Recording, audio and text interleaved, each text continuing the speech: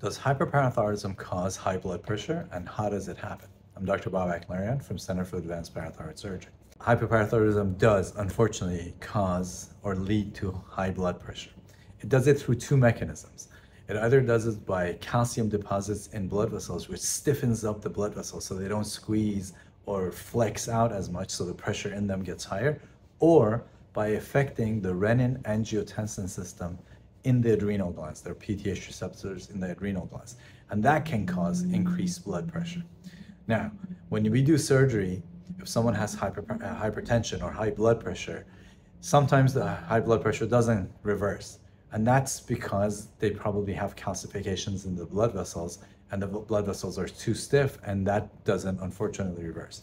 But if the problem was from the adrenal glands getting overstimulated from PTH, then that can reverse the high blood pressure or make it be less up and down or labile.